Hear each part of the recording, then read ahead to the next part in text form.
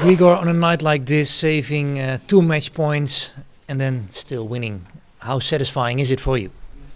It is for the match at the moment. I think it's a big win for me tonight, and you know, overcoming match points is never easy, but in the same time, it gives you a lot of confidence, a lot of you know, positive thoughts, and at the same time, you're kind of excited to get out the next round and play a better tennis and perform in a better way.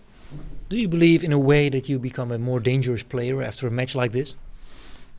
Of course, I think over the years now, I've established myself as a dangerous player, and I'm actually always working on that to play attacking game and to be aggressive. I think that's my idea of playing tennis, I guess, and I follow that.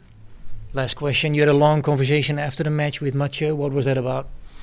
I was just clarifying the situation. I think was just a little bit of a misunderstanding. Awkward position can happen to anyone in the match, and tonight was one of those days that you just had it. But I think it's all good. There was no exchange or anything. I think it was just a pretty friendly conversation.